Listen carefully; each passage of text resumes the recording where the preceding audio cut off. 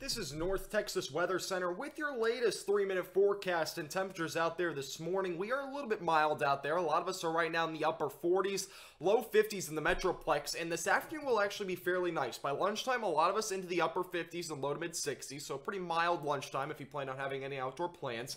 Eventually, by this afternoon, a lot of us will get into the 70s, closer to 80 in Weatherford today, so it will be fairly warm, and this will allow for that chance for some showers and storms tonight, which also could be severe, and you can take a look at the severe weather potential for tonight. There is a slight risk for most of DFW. This actually does include all 4 counties in the DFW Metroplex. That means Denton County, Collin, Dallas, and as well as Tarrant counties are all included in a slight risk of severe weather. That doesn't include the potential for maybe some damaging winds.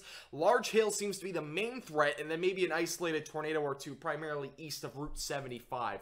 Let's take a look at that future radar, because again, we do have that chance for showers and storms tonight. We will stay dry this morning, this afternoon, maybe an isolated passing shower to our east. No severe weather, nothing like that. I won't even expect thunder this afternoon.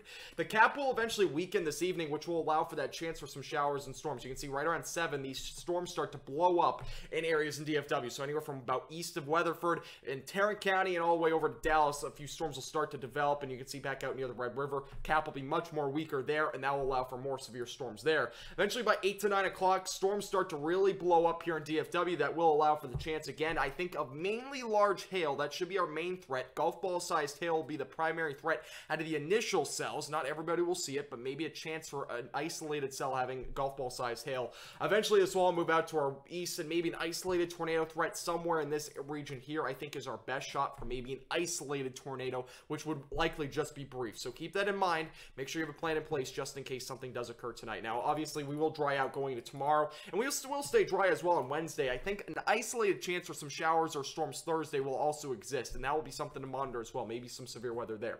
Temperatures tomorrow morning will actually be a little bit colder than this morning, and see a lot of us will be in the 40s across North Texas. However, the temperatures in the afternoon will not be terrible. I mean, we'll be pretty nice out there. Most of us will be in the mid-60s. Along the Red River, maybe a few upper 50s possible. But it should be a fairly nice day tomorrow. I think if you have any outdoor plans, definitely get outdoors. It will be sunny as well. Latest 7-day forecast. Again, temperatures will actually skyrocket on Wednesday. I mean, we're going to get into the 80s by Wednesday and Thursday. Storms will have an existence on Thursday and Friday. Severe weather, again, could not be ruled out of the question at this point. Eventually, going into Saturday and Sunday, we will dry out with mostly sunny conditions and temperatures in the 70s. This forecast is brought to you by Platinum Contracting, Birdie's Pro Turf, and THD Vehicle Doorstep.